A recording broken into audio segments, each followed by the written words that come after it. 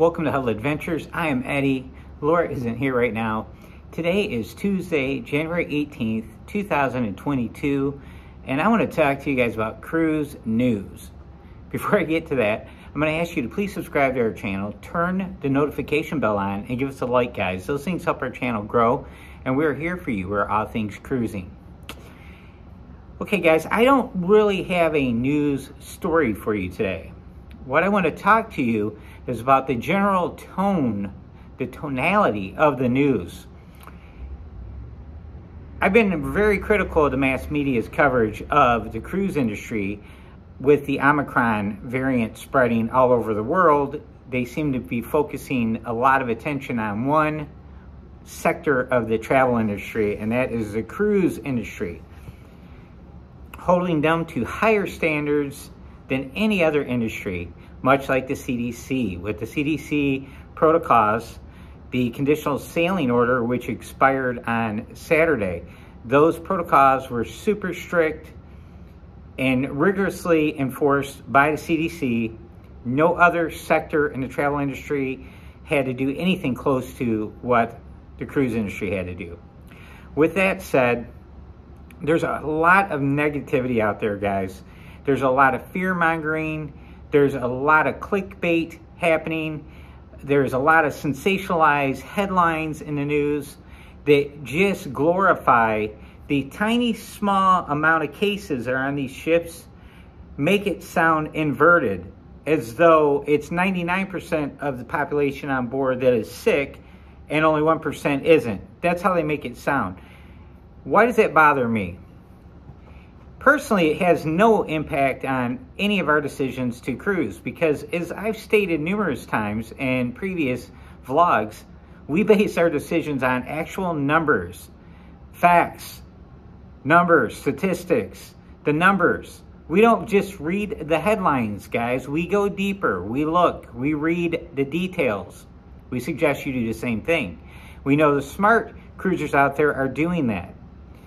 Now, I'm going to read a couple headlines to you just briefly, and tell me if you were on the bubble to cruise or not, and you are hearing and seeing these headlines nonstop on TV, and every time you open up any kind of news app on your phone, you see these headlines.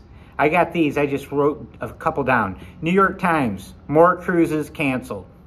Fox News, Norwegian cruise hit with COVID-19 wave cancels mid-voyage.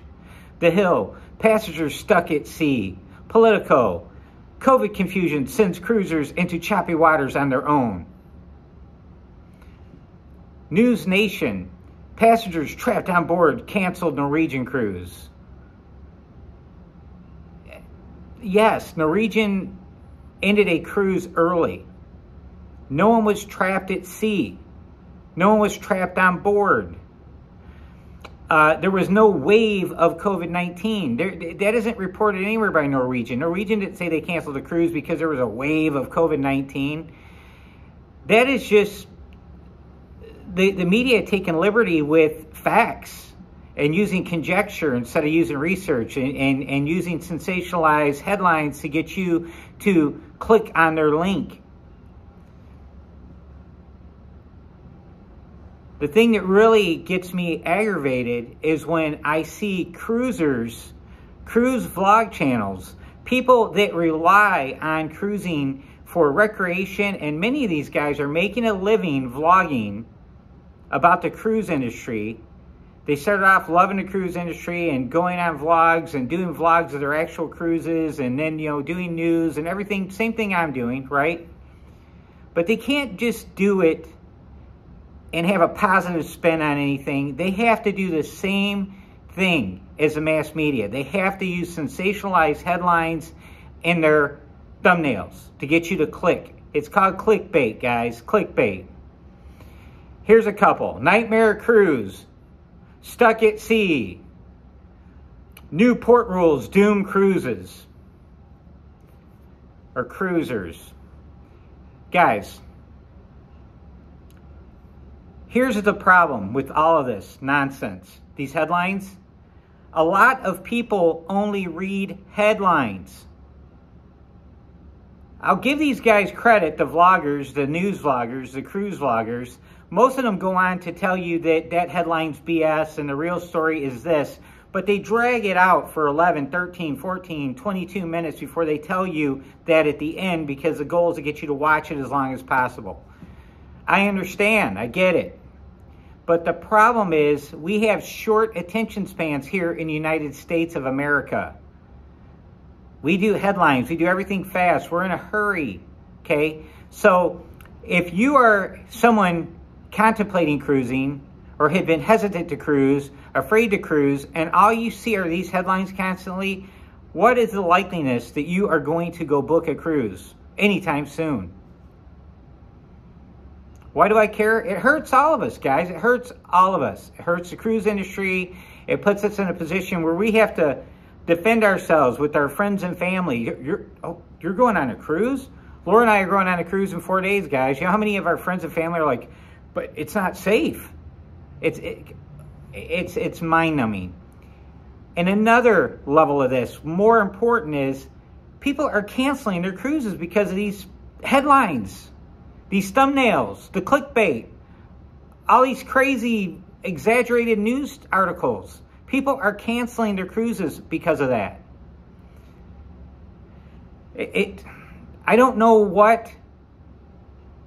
at what point do you feel an obligation to defend an industry that you enjoy, an industry that you love? You don't have no cruise vlog channel without the cruise industry. The negativity, guys, it's just out of control. And I know you're probably saying, oh, well, you're being negative, talking about negativity. How else am I going to bring this to light, guys?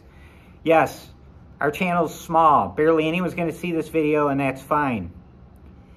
But I will go out as one of the guys that said, hey, this is a bunch of bullshit.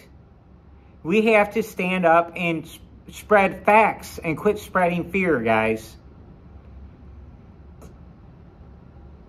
With that said, there is no safer cruise vacation, or I should say any safer vacation than cruising. Sorry guys, I'm really aggravated by this. You have to be tested prior to cruising. You have to be fully vaccinated prior to cruising. There's no other place that's requiring that right now. I watched the Rams defeat the Cardinals last night on Monday Night Football, playoff football, a packed stadium of people, no one wearing masks, maybe a handful, okay? No one tested. No vaccines required. I'm not suggesting shutting football down, shutting the NFL down. I'm just pointing out it's hypocrisy. People will not hesitate to go to a football game, but they're terrified of a cruise ship where everybody's vaccinated and everybody's been tested. COVID is not going away, guys. It's not going away.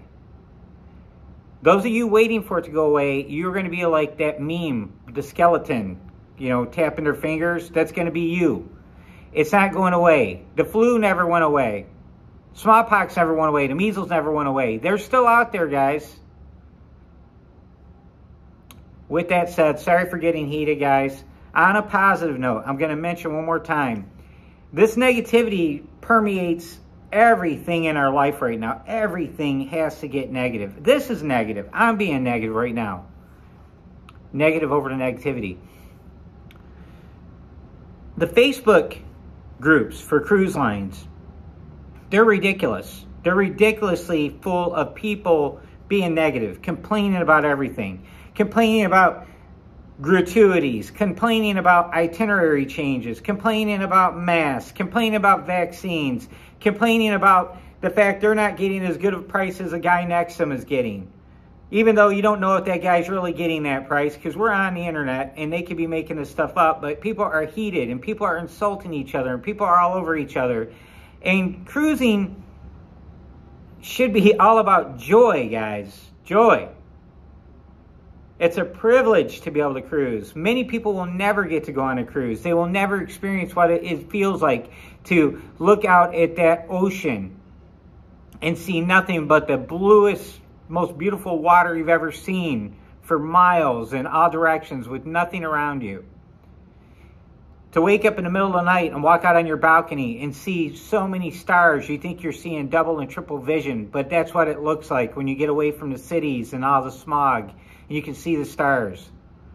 To go to a tropical island, places you only heard about when you were a little kid, that you never dreamed you would step foot on. To see the bluest water and the whitest sands. To be in a jungle. All those things. To go to Alaska, Greenland, the Mediterranean. Cruise ships take us everywhere, guys. It should fill your heart with joy. You should be happy. With that said, we love Carnival. I don't make any apologies for it. You know, we like Royal, and I'm sure we're going to like Norwegian, and we're going to like Celebrity when we sail on those ships too. We'd probably be happy on the SS Minnow, because we love being out on the ocean. But with that said, out of frustration of reading all this negativity in the Carnival fan groups we belong to, we decided to start one. It's called Carnival Cruise Fanatics. I did a video about it yesterday.